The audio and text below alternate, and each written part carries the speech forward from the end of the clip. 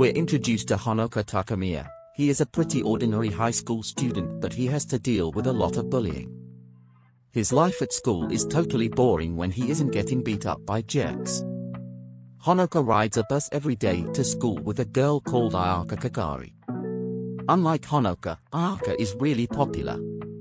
One day, the school bullies conclude that Honoka is spending too much time with Ayaka, so they decide to torture him even more. Life is not going great for our boy Honoka, and things are just gonna get even worse. The following day, Honoka is living his best life when suddenly he gets attacked by weird rabbit creatures. Honoka has no idea what's happening, but he knows he is in danger. Just in the last second, Honoka gets saved by a magical fire blast. He then realizes there's a powerful witch who saved him. It's revealed that this witch is actually Ayaka, his classmate. Honoka is now in a total panic, and things are just getting started. He suddenly enters a classroom and there, Ayaka is using her magic to torture evil witches. These witches want Honoka for some reason. The leader of the evil witch group is Tanipop. Soon after, he gets kidnapped by a transfer student who is actually a witch. Ayaka manages to use her magic once again and save Honoka from certain death. Honoka wants some answers, so Ayaka agrees to explain everything. They go around town and she reveals that there is an ancient war going on between workshop and tower witches. Soon after that, Honoka meets Kazane Kagari, the chairwoman at school and also the leader of workshop witches, and yes, she is Ayaka's mother. Honoka once again gets attacked by Tanoka and his followers. After that, he begins his training with Ayaka. It's revealed that Tanoka also has magic powers, he just has no idea how to use them. Honoka starts training with a flying broomstick and also learns a spell to turn invisible. Honoka loves flying on the magic broom and he explores the city. Soon he saves a little girl who is getting bullied. Honoka is still clumsy, so Ayaka has to save him again. While riding the bus, Honoka and Ayaka get attacked by a tower witch called Chrono Schwartz 6, try saying that name fast. Chrono uses her magic spell to attack both of them. Ayaka gets badly injured and Chrono offers Honoka a magical candy. Ayaka manages to find her strength and forces Chrono to run away. We are introduced to Medusa, a very scary tower witch. Soon she's going to break out of her prison.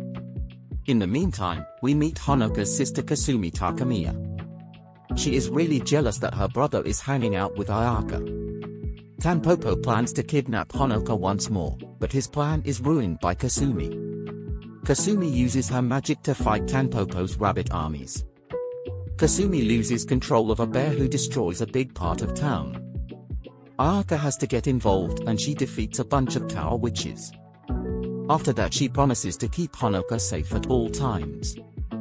Honoka moves in with Ayaka as he will be much safer with her. His sister Kasumi hates that, but his mother Komachi accepts it. Honoka is really surprised to see that Ayaka lives in a pretty big mansion. He loves his new home, but this all gets ruined when Medusa finally arrives to attack them both. Ayaka tries to fight, but Medusa is too strong. Ayaka is turned to stone and her knocker is in trouble. He then eats the candy that Chrome gave to him, and because of that Honoka summons Evermillion, the White Princess. Medusa destroys the mansion in school, but has to run away from Evermillion. Kazano announces that all tower witches must be hunted down. Evermillion tells Honoka that he must kiss Ayaka to turn her back to normal. Honoka does this, and Ayaka is back to her old self. She then uses her magic to defeat Medusa. Back at school, Honoka gets separated from Ayaka by the teacher. The teacher explains to Honoka that because he ate the candy, the magic seal has been broken. Kazano will have to get rid of Honoka if he reveals that to anyone. The teacher explains to Honoka that because he ate the candy, the magic seal has been broken. Kazano will have to get rid of Honoka if he reveals that to anyone. Hayaka decides to make Honoka the new president of the student council after school ends. Ayaka gets targeted by Kasumi. Honoka is then taken once again. Hayaka manages to wake up from the tranquilizer and goes after them. Ayaka then summons a dragon and takes down Kasumi. Kasumi is kind of insane. It's revealed that Ayaka has trapped Medusa and other evil witches at Haneka's house without anyone knowing. Tanpopo tries to kidnap Tanoka for the 100th time but fails once more. Kotetsu and Mei soon capture him because he is so stupid. In the meantime, Ayaka teams up with the Tower Witches to protect Honoka. In a shocking twist, Ayaka actually merges with Medusa to get a power boost. Kazane attacks Honoka brutally. Ayaka tries to fight Kazane but loses. Both Ayaka and Honoka are imprisoned. Ayaka uses some of Honoki's leftover power to break them out. Ayaka wants to fight her mother, Kazane, but she refuses to fight anymore. Honoka has a strange dream where he experiences Ayaka's childhood. It seems that she was really socially anxious and had no friends. Her mother used witches to help raise her. She also had no real friends until she met Honoka in the real world. Honoka has to get used to his new job as a student council president. The other members of the council do not accept him at all. The previous president told a bunch of lies about Tanoka to the school delinquent, Rinan. Rinan decides to make Honoka's sofa. Rinan uses her gang members to mess up the entire school. Rinan also challenges Honoka to a duel. Ayaka tries to step in and help but decides to use a different tactic. The day of the duel arrives and Ayaka uses her powers to help Honoka cheat.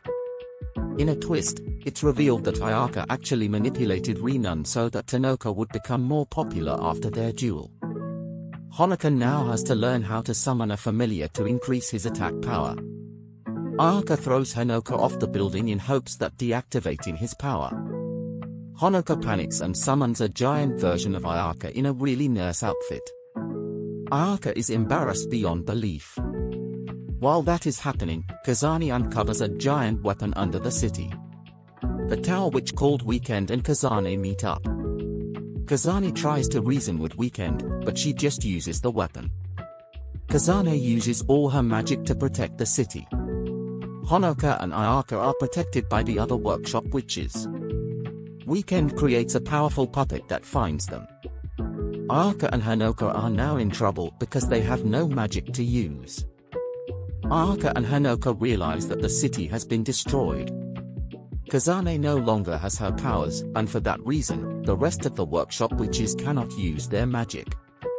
Weekend then captures some of them and puts weapons on them. Weekend wants Honoka to be surrendered to her, or else everything goes boom. Ayaka keeps Honoka safe, and they go into the deep tunnels of the city. They try to unlock Honoka's powers, and finally, they are successful. Weekend soon gets captured by the other workshop witches. Weekend then reveals that this is all part of her plan to destroy the workshop witch clan from their base of operations. She activates the weapons and captures many witches. Honoka then uses his new powers to heal the witches. He uses a lot of power, so Ayaka has to stop him before he gets defeated. Honoka can barely stand, and Ayaka puts him to bed so that he can rest up. Honoka then has visions where he can see Kazane and her memories. Mikage, the teacher from the academy, informs everyone that they are now in a different reality.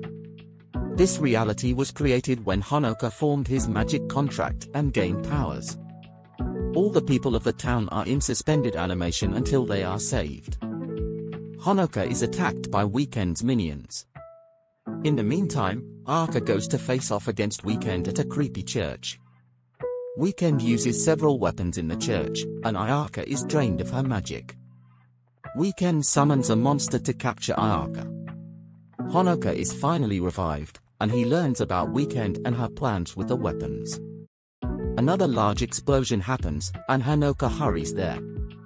Honoka and Mikage find Ayaka totally defeated.